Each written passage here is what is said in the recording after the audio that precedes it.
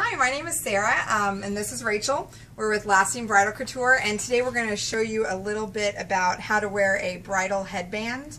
There's different ways you can put it on to give a different look. So this is a really gorgeous rhinestone and pearl headband by Bel Air Bridal. So this one, the way that they sort of showed it when it was released is to do it on the forehead, and you can see how the beadwork sort of scallops inward to really show off the detail. Oh, thanks, Rachel.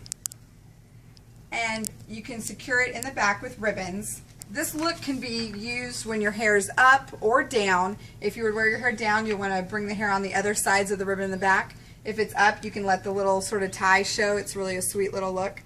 So the other way to wear this one, if you'll hold the front, Rachel, let's see, is to just wear it up right on the top of the head. So it's going to function a little more like a traditional headband look and not so 1930s Gatsby if you're going for a little more of the traditional style. You can see how it anchors up very pretty, and you can turn to the side and see how it sort of tapers off around into the hairline. Okay, so another look I can show you is where the headband is not on a ribbon, but it's actually more on a metal tiara shape. So this is an asymmetrical look by Bel Air Bridal.